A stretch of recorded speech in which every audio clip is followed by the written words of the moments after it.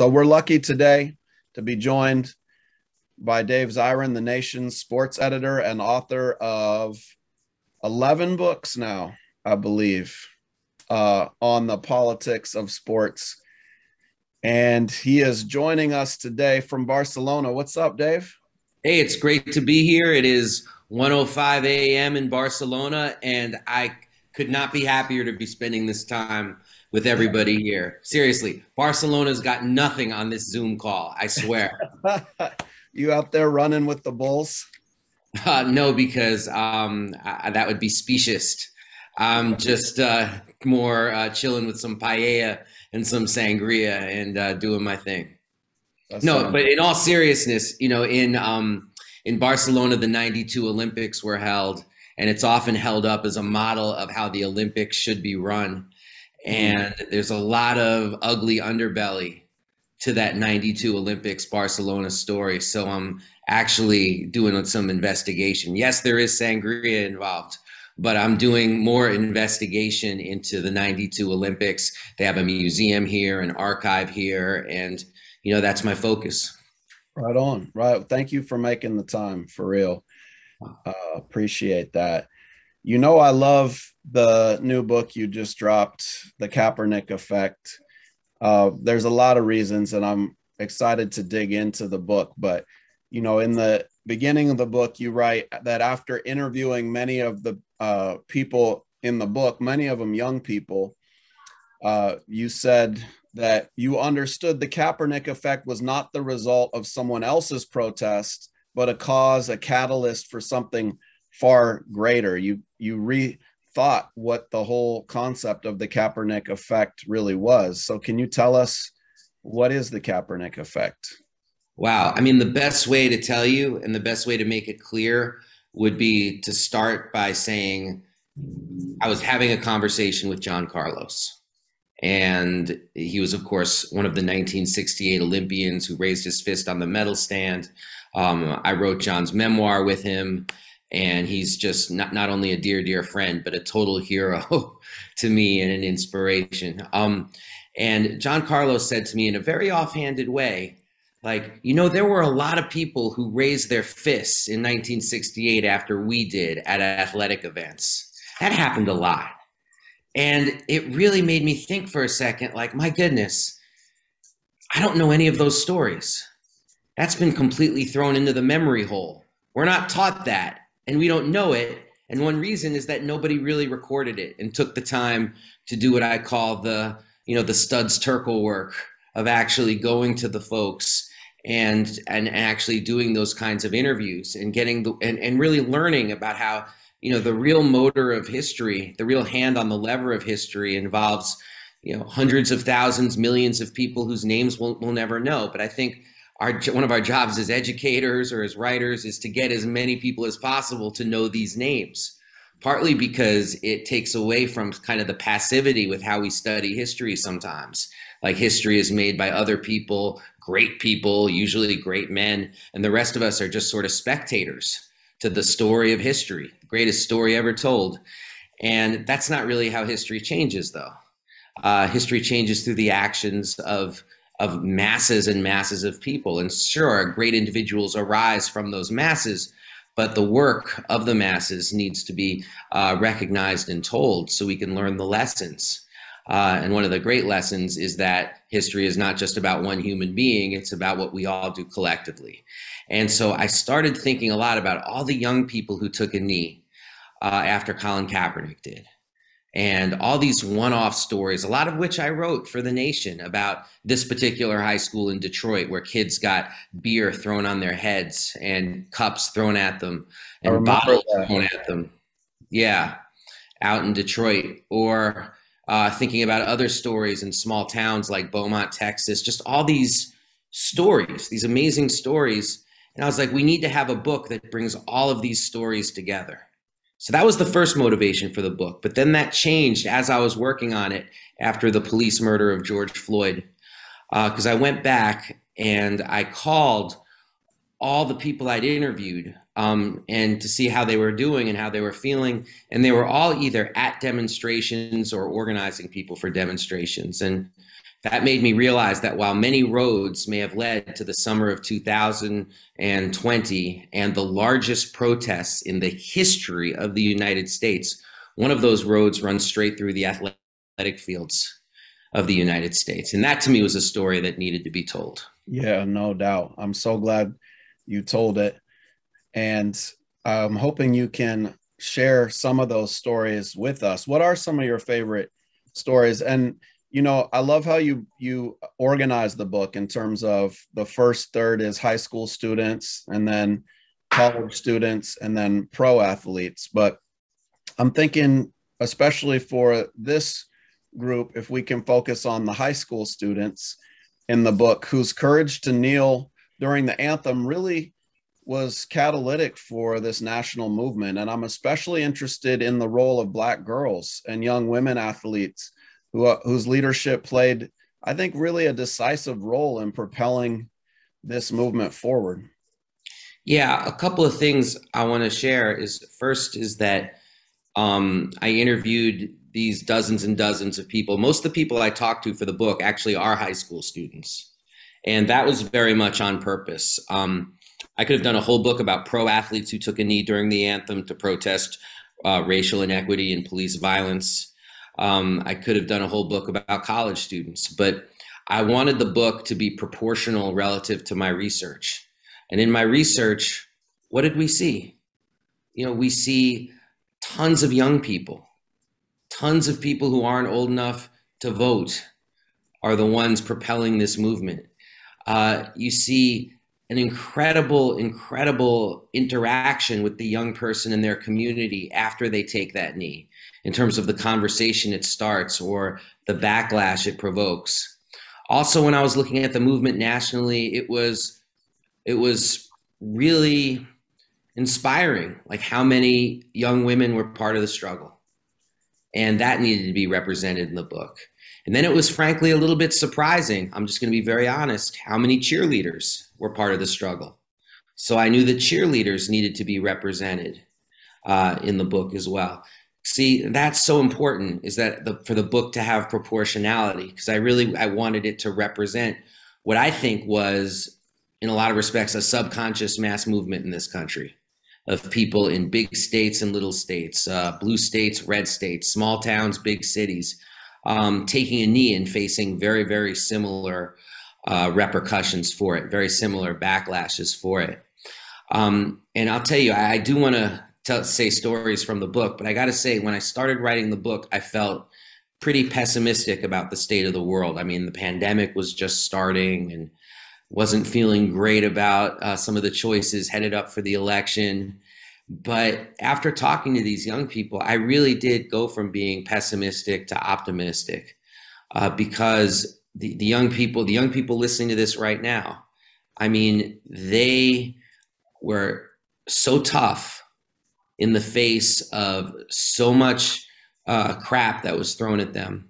Yeah. And they were so strong in the face of so many people who told them not to do anything. And they were so, there's no other word for it. They're old souls, It's like I was talking to young people, the name, when I asked them, like, who is your biggest inspiration for taking that knee during the anthem and for risking everything that you risked? And when I talk about risk, I mean, we're talking about like not just getting in trouble with your coach or the school administrator. We're talking about violent threats against them, against their family, against the school. Stakes are really high when they're doing this. And their courage in the face of that was so intense. And so, as I was saying, when I asked, what was your reason for doing this? Who inspired you? I thought the name I would hear most of all was Colin Kaepernick, but that's not the case at all. The name I heard more than any other was Trayvon Martin. And in speaking to them, it really clicked with me, like, wow, here I am talking to these folks in 2019, 2020, and Trayvon Martin was murdered by George Zimmerman at age 14 in 2012.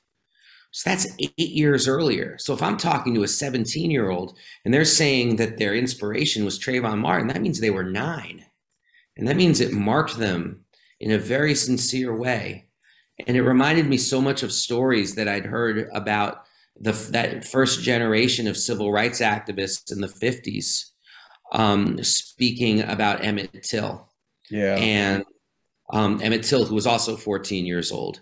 That's one similarity. Emmett Till, who was also violently killed because of the color of his skin. That's, of course, another similarity. But the biggest similarity. Rosa Parks famously, you know, credited him with Yeah. her decision not to move, right? Yeah. Oh, Muhammad Ali said that that was the start of his radicalization, was being a child and seeing his face in Emmett Till's face when he would look at him. And the biggest similarity, though, is that there is no justice. So it's like, okay, you can brazenly kill us and we cannot receive justice from this society. That's what they were saying to me. And that's what made it for them like this thing where they had to do something.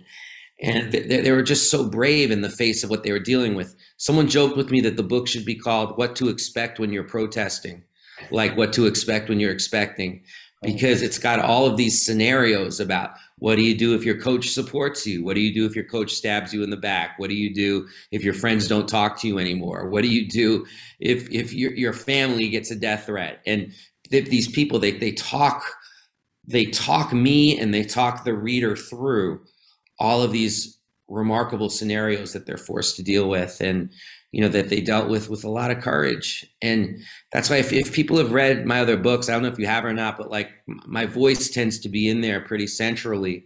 With this book, I took a massive step backwards, and really had folks, just listen to them.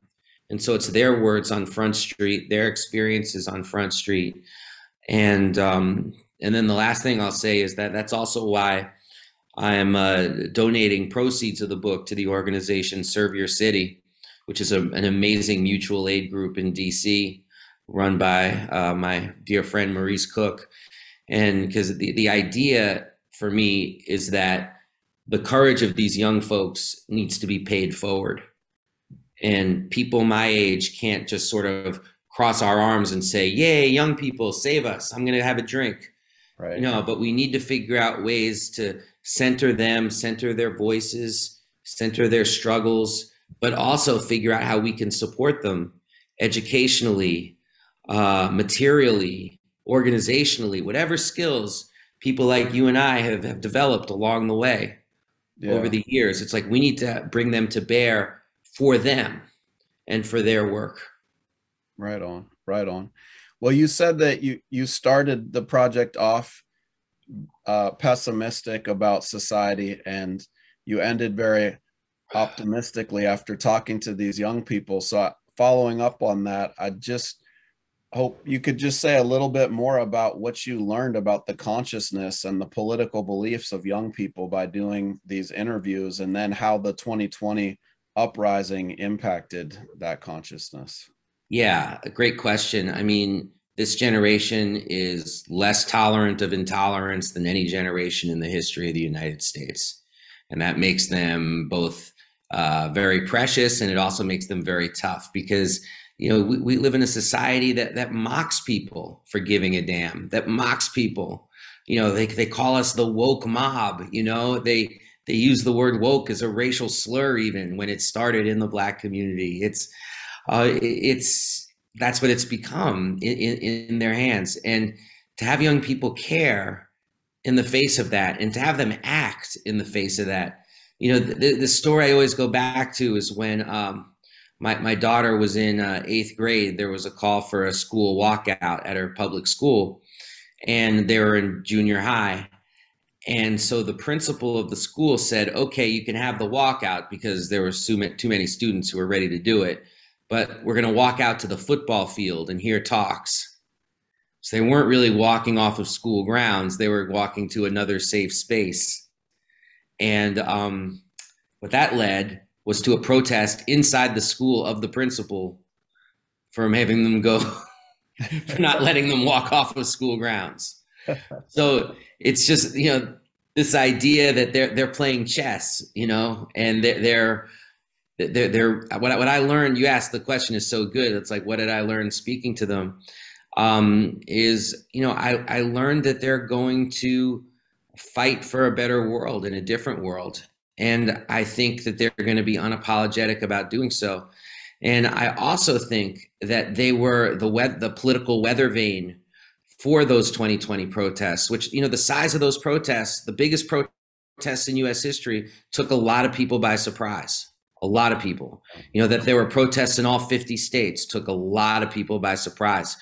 If we had been paying attention to what these young folks were doing throughout 17, 18, 19, and the way they were really, spreading the word, That's right. spreading the word of you can take a knee during the anthem and really hold up a mirror to this country. You can have a conversation about the gap between what this country says it represents and the lived experiences for Black and brown people in one of the most unequal societies the earth has ever produced. Like if you can do that and spread that word town by town by town, and if our media in this country was an actual media and was tracking how that was going, then 2020 would not have surprised anybody. Right. It would have said the groundwork was being laid. And similarly, this generation, if we had paid attention to what they'd been doing in 17, 18, 19, and we had followed the backlash that they would have to receive, and how not just uncomfortable, but violent, it made certain sectors of their communities when they were dared challenged on, like, why is this country so racist? And, what are you doing about it to make it different? It's like if we had seen how those people in these small towns did not say, well, let's agree to disagree, or, well, let's get together and have a conversation about it, but instead responded with that level of vitriol and, the looming threat of violence. If we had paid attention to that, then these 2021 so-called CRT debates, like that wouldn't have caught people as much off guard either. Because that was there in all of these small towns. It wasn't just people, I think, got it twisted and thought that stuff was concentrated at Trump rallies when it was concentrated everywhere. And, whether red state, blue state, this better than anybody, Jesse, like you can be Seattle or you can be Beaumont, Texas. Yeah. And there are going to be people there who feel like white supremacy should be the order of the day. And any challenge to that is inherently deeply, deeply offensive. Right. And they feel that offense in the marrow of their bones. And you're seeing that level of twisted, distorted passion at these school board meetings. But these young people saw them for years in the lead up to what we're dealing with today. Yeah. Yeah, they did. And I think you're totally right about the resolve of young people today. And it's just amazing to see how they use their platform as being student athletes. And, my favorite part of the book is talking about the students from my class at Garfield High School. It was incredible to see their stories just come to life in the pages of your book, and get to see the smiles on their face when that section of the book got on into Sports Illustrated, and they were celebrated for their resistance after all they'd been through, after the death threats that came streaming into Garfield High School for Jelani and Janelle taking knees at their football and softball teams. It was just a really important vindication of their work. And so I just thank you very much for helping to lift those young people up, my own students, but also all of them across the country who deserve that recognition for their bravery. And yeah, thank you so much for saying that. And that's wonderful to hear. And certainly one of the most rewarding things about the process has been hearing from students, the people I profiled, saying to me, okay, you got the story, you got it right. Nice. Thank you for putting it together. I would also just add, though, Jesse, that you are one of the sort of very low-key heroes of the book, because one of the common threads in the book is that the actions of teachers are really important in this process. And so many of the people I interviewed, oftentimes the coach distance themselves from the athlete. Sometimes teammates distance themselves. Always the administration would distance themselves. But oftentimes it was the teacher giving them a pat on the back. You know, the teacher, my favorite story was the teacher who the student felt so alone and so isolated. And she did it with a friend of hers, and she walked into her high school classroom and the teacher yells, "Hey, it's Tommy Smith and John Carlos, everybody." Woo! and that, of course, developed a thirst in her to read about Tommy Smith and John Carlos. And that was another common thread I saw, Jesse, is that for a lot of these folks, Kaepernick was really their only example of athlete activism. So Kaepernick's great gift to them was this language of protest that they could do as athletes. Their inspiration might have been Trayvon Martin, but the person who gave them, who bequeathed to them this language of protest as an athlete was Colin Kaepernick. And that, I think, is his great contribution to the struggle. I mean, and then what's going to be remembered much more than his, say, individual story. I mean, it's going to be what that method for doing what he did. And yeah, I forget why I was going down that path in particular. No, that was right where I was going, because you write about Rodney Axon Jr., who I believe he was the first player to take a knee after Kaepernick. Isn't that right? Yes. And just to say quickly, the place I was going is that people became like sports history mavens. You know, these young people, all they knew was Kaepernick, but then all of a sudden they're reading about people like Althea Gibson and Billie Jean King and Roseanne Robinson and Jackie Robinson and Ali and Smith and Carlos. Like, this whole world of history opened up to them that they just went through like sharks. Because all of a sudden they're reading for something that feels relevant to their lives, and the arguments that they want to make when class is over.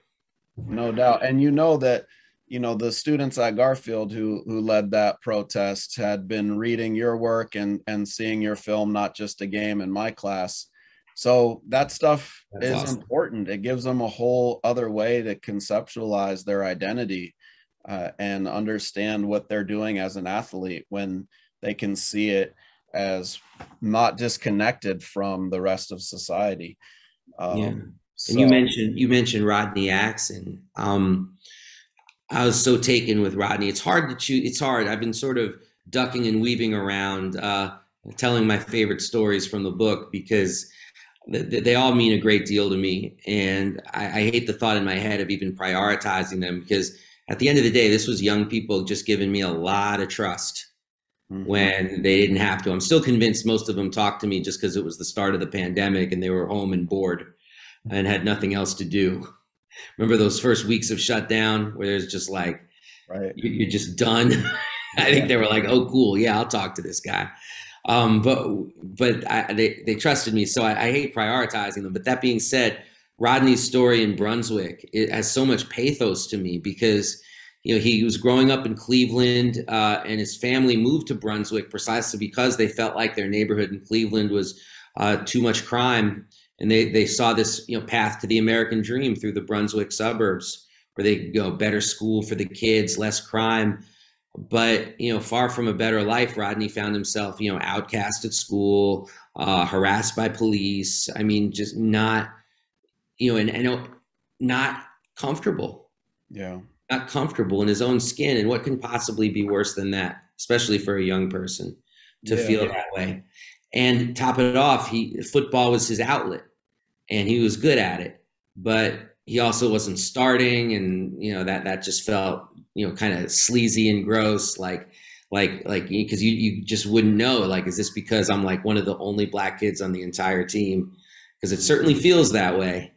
But then his teammates start throwing around the N-word like it's nothing, and to talk about opposing players. And when he said to them, "You need to not do that," their response was to say to him, "Well, we're not talking about you because you're our teammate," basically saying you're one of the good ones. And it broke his heart. And when you couple that with the Black Lives Matter movement that was happening, he was like, I need to do something. I need to do something. But, he's not living in Ferguson. He's not living in New York City. He's not living in Seattle.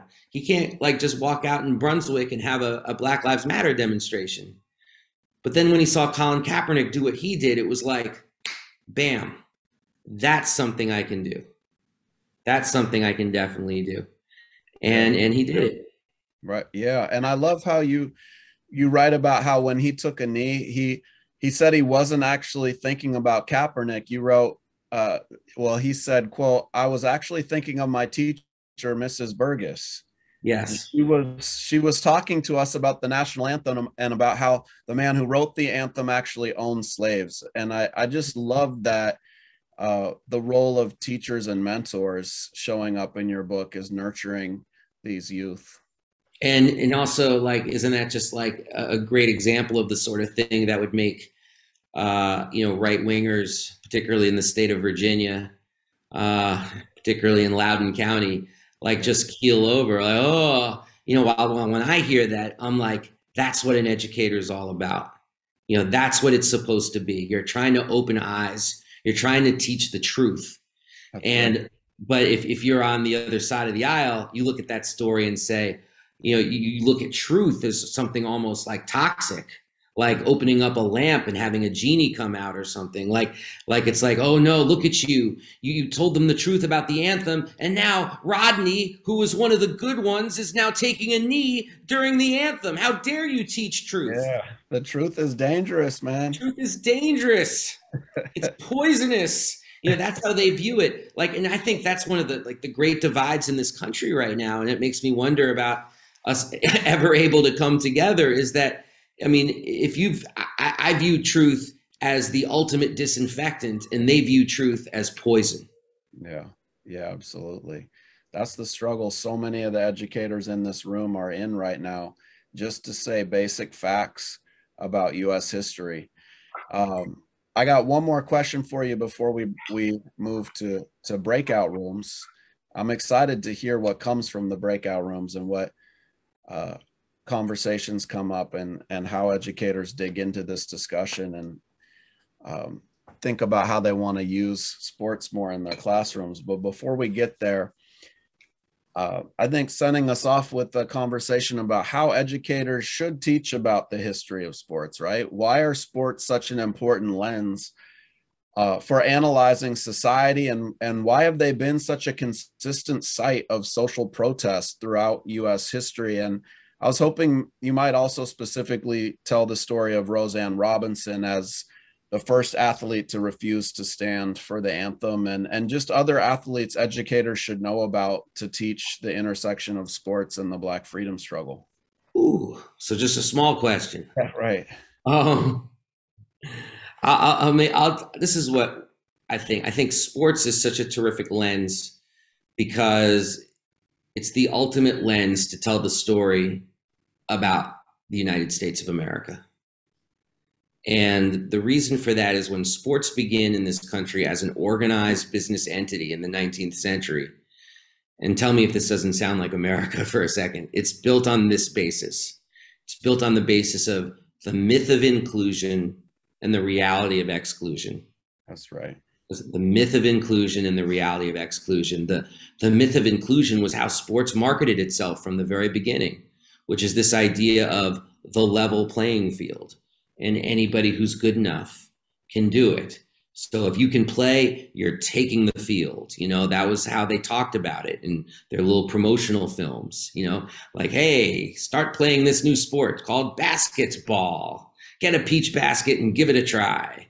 And anybody who's good enough can do it. So that was the myth of inclusion. But the reality, of course, was exclusion. If you were a woman, there's just nowhere for you to play. There's no space for any sort of collective play. If you were Black or brown, it was like, well, if you want to form your own leagues over there, go ahead. But all the resources and attention and everything is going to be located on what we deem to be the American and national leagues, which are going to be all white. And so from the very beginning, there is an effort from the marginalized people to be included in sports. There is a fight to take the field. There is a fight to play. And that in and of itself is like the story of this country.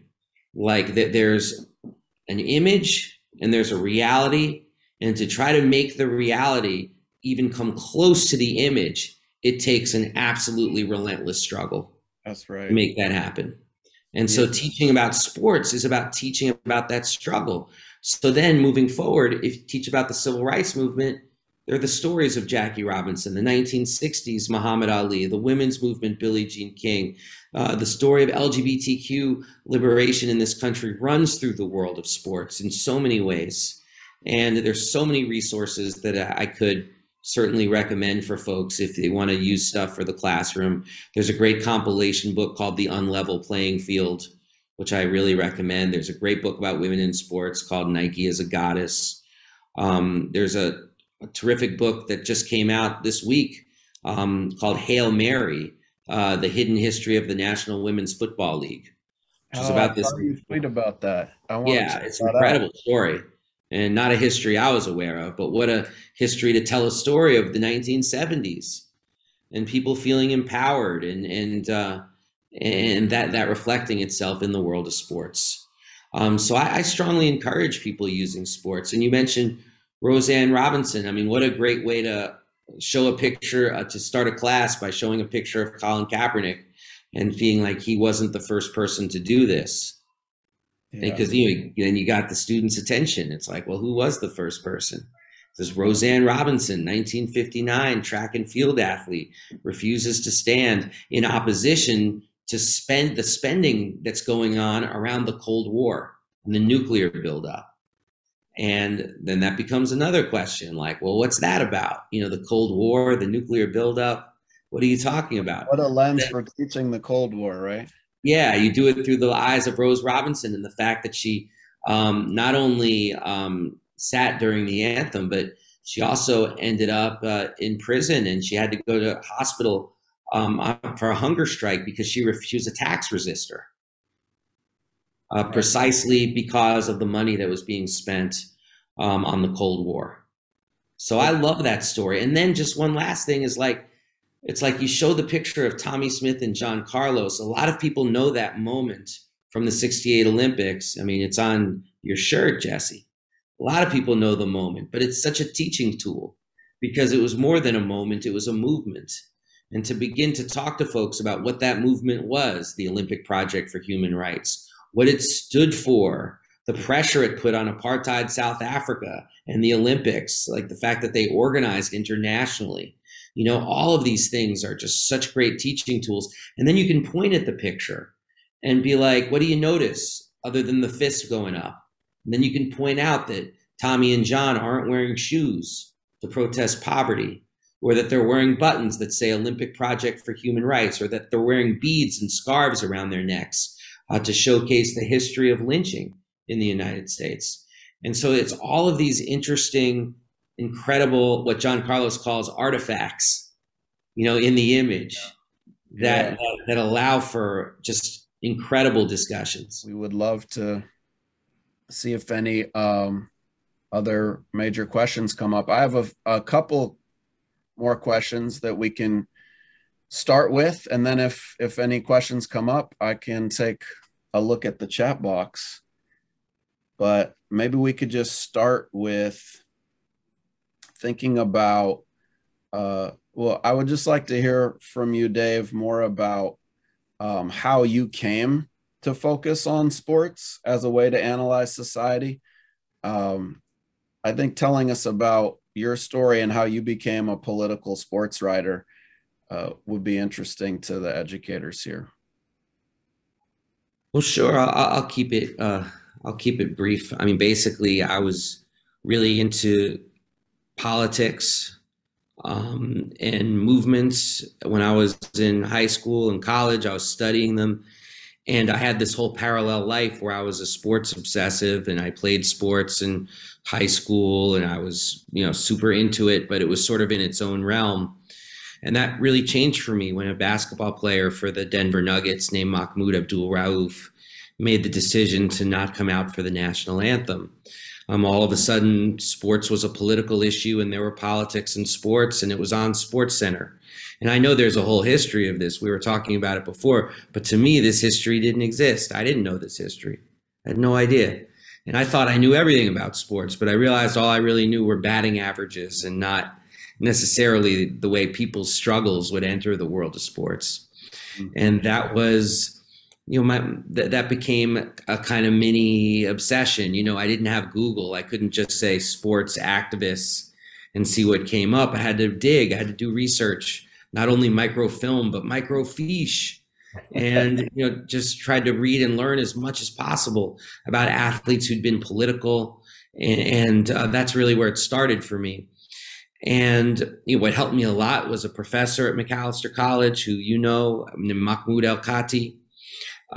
Professor Mahmoud El-Kati is somebody who taught a class called The Black Athlete Since World War II. I couldn't get into the class, but this was where my obsession was. My roommate was in the class. So I just read his books and would sneak into the classroom. I read more for that class than I did for my own classes.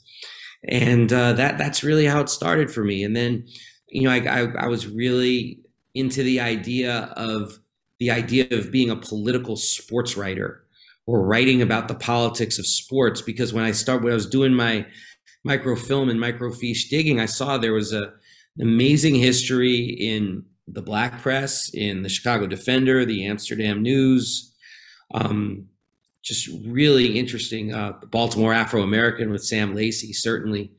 A Pittsburgh Courier, definitely, of amazing political sports writing that took racism on. I also learned a lot about Lester Rodney, who was the sports editor for the Communist Party's newspaper in the 1930s and fought for the integration of baseball. And then I got to meet Lester Rodney, who was in his 90s, and talked to him about what I wanted to do. And I said, I want to be a political sports writer like you. And Lester looked at me and he said, to be 80 again. It was very funny. And so that's really what it came out of. It came out of both an anger at having history hidden from me, but also a feeling of responsibility to carry on a tradition. Yeah, that's wonderful. I'm seeing some great stuff in the chat that I want to lift up. First of all, if any of you have had students participate in these protests, we'd love to hear about that. So if you want to drop in the chat what happened at your school around the Kaepernick effect, we would love to hear that. And there's been some good questions as well. So JT says, Dave, what do you see as the WNBA role in the 2020 election and the activism, possibly ahead of the NBA? Oh, definitely. First and foremost, the WNBA has been on the front lines every step of the way. I mean, and predating the Black Lives Matter movement around issues like reproductive rights, certainly women's rights. They've been, I think, more than any other sports league, a political weather vane to everything we're doing right now and everything we're seeing. Even protesting during the anthem, Colin Kaepernick was the first person to take that knee in the recent period. But it was basketball players on teams like the Minnesota Lynx who were, who were bowing their heads, wearing political T-shirts, and holding hands during the anthem, which was in itself a step in that direction of saying, hey, the anthem is actually a political space. It is a political space. It's not this neutral space. It's political. And it was the WNBA athletes who first stepped into that direction. Also, the Senate, I mean, I have serious problems with what the Democratic Party is doing with this, but the Senate would not be in Democratic Party hands without the WNBA. Simple as that. The work that they did in Georgia to elect Raphael Warnock was essential. And Reverend Warnock, Senator Warnock says that, and it's acknowledged. I mean, it's going to be taught in political science classes, what these WNBA athletes did. And what they did that was particularly brave and historic was that it wasn't just them saying, we think Raphael Warnock would be a better senator than this Kelly Loeffler person. It's that Kelly Loeffler owned 49% of the Atlanta Dream, a WNBA team. Yep. So, and that Kelly Loeffler was running for office by using the fact that WNBA players were being political, like they were her own specialized team of Willie Hortons that she could point at and say, they're part of the problem. They're part of the problem. And her players, one of her players, said, well, how about we meet and talk about it? And she refused to meet with that player, refused to meet with her. And so they said, all right, well, you don't want to talk to us. You're going to demonize us for the purposes of, running for office and, kissing up to the Klan community of Georgia, which she did. I'm not speaking just extemporaneously about that.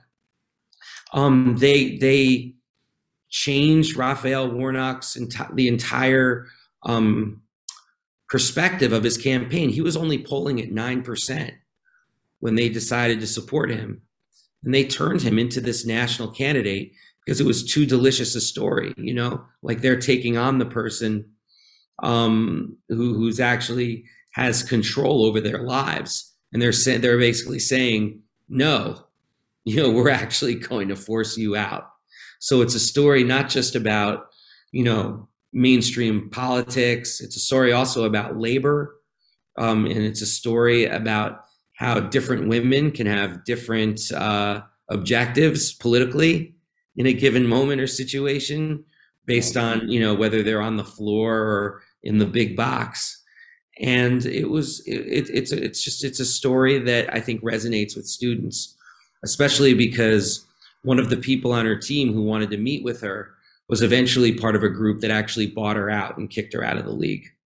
Now, when does that ever happen? Yeah, that amazing story. So many good questions popping up. Yeah, I'm curious about this too. Martha said, any Kaepernick Effect examples from outside the US, especially since you're in Barcelona right now? Oh, tons. I mean, it's taken European soccer by storm, Australia, New Zealand.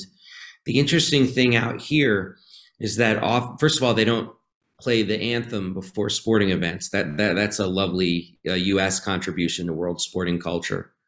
They often don't, except in very, very particular circumstances.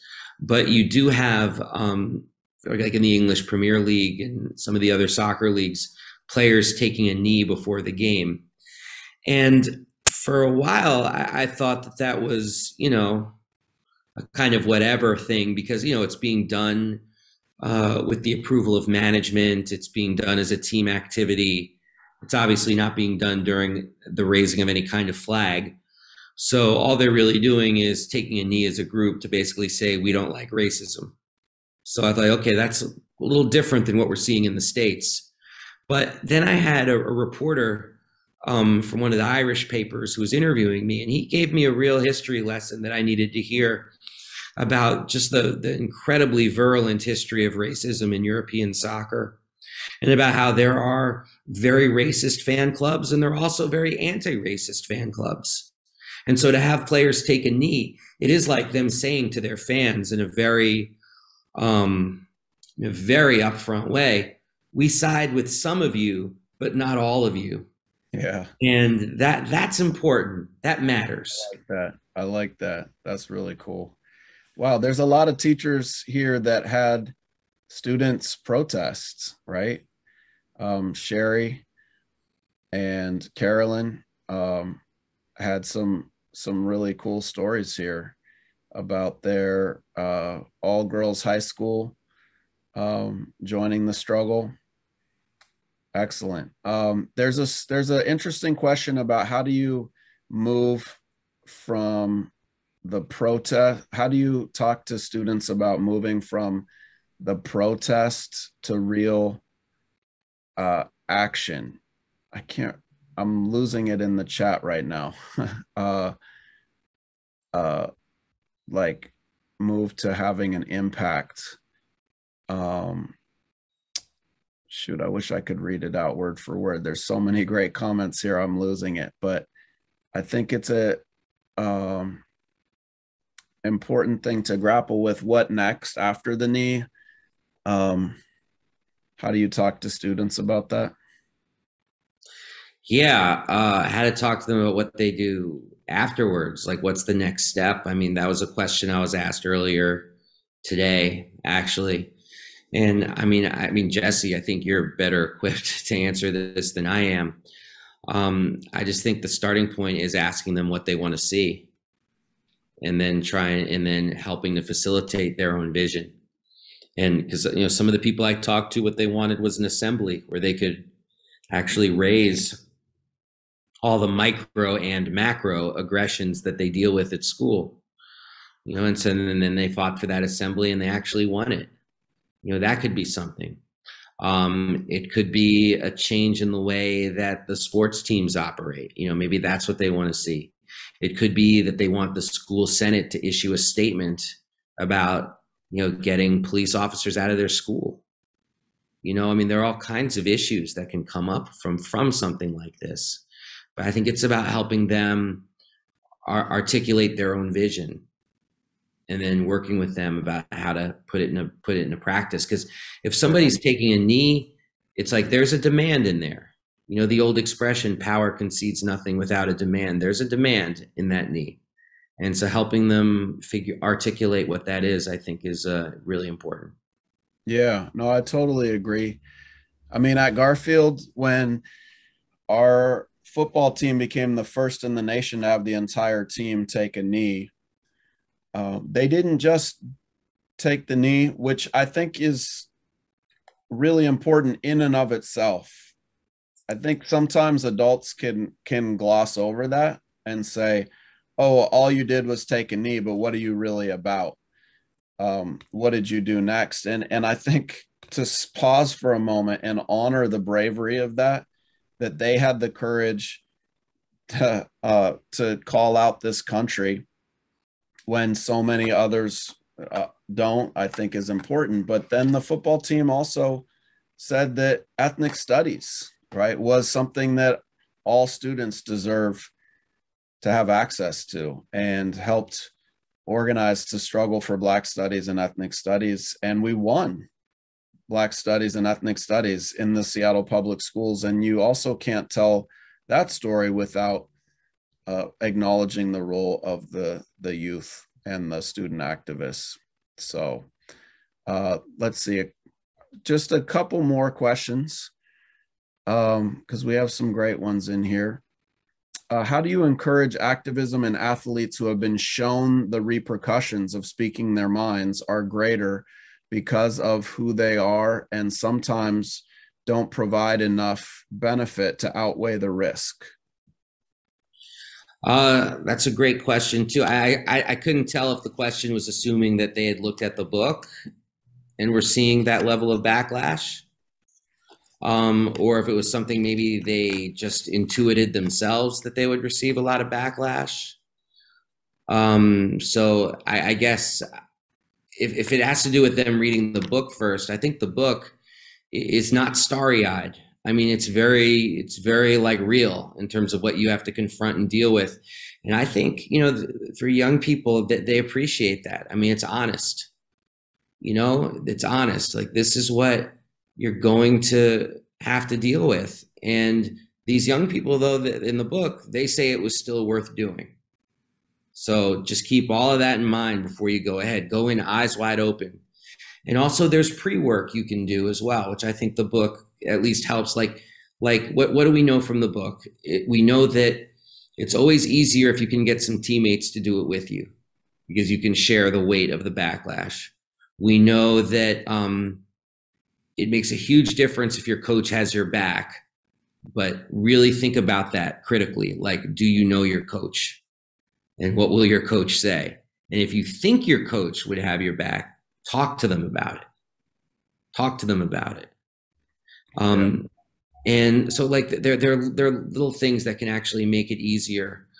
And another big one, and this is just another case more recently, is see if you can build support in the school and have people taking a knee in solidarity with you in the stands, which is another thing that makes a big difference. Because then that becomes part of the story, and it becomes more difficult to write off people as being like a lone malcontent or something. because that's what they're going to try to do, is they're going to use mockery and isolation. And but if you counter that with numbers and with people power, it destroys their narrative. Yeah, yeah, no doubt. I love all the stories of resistance that are dropping in the chat. Like Anna said, it wasn't just the athletes who took a knee, it was also the musicians, right? Right. The Yep. choir, right? The marching bands Marching joining band. in. I Someone love with a that. bassoon took a knee. Yeah, I love and even sometimes some of the people who are doing the singing of the national anthem. I interviewed someone who, her name is Leah Tice. She was singing the national anthem at a Sacramento Kings NBA game Yeah, and took a knee.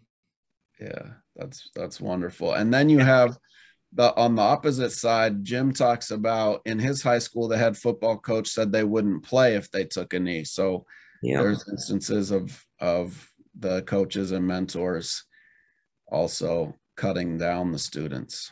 Mm-hmm. Because the last thing you want is for a student to educate themselves and actually try to do something with that education. Right. So many great stories. Maybe just end on one last question. Um, I think just the last year and a half has been such a watershed moment in U.S. history in many ways, with the uprising, dealing with COVID-19. How do you think that this movement and the activism of 2020 will be written into the history books? How will future generations look back at this time that we're in right now? Well, it's interesting, you know, there's that expression, history is written by the winners. So it's like, how will 2020 be remembered? It'll depend on whether this generation is able to win. That's Like, right. if they're able to win an anti-racist future, then both the kneeling part of this history will be remembered, Black Lives Matter will be remembered, and the fact that 2020 saw the largest protests in history will be remembered. And it'll be part of a narrative about how this country finally faced its past, its present, and in order to change its future. Now, if the people of Loudoun County win, then we know how it's going to be remembered. 2020 will be about, you know, what they said in the 60s. They'll say it's about lawlessness. You know, the people who took a knee, they're going to be forgotten. Colin Kaepernick, maybe there'll be a picture of him in a Texas history book, but it'll be one of those pictures without a caption.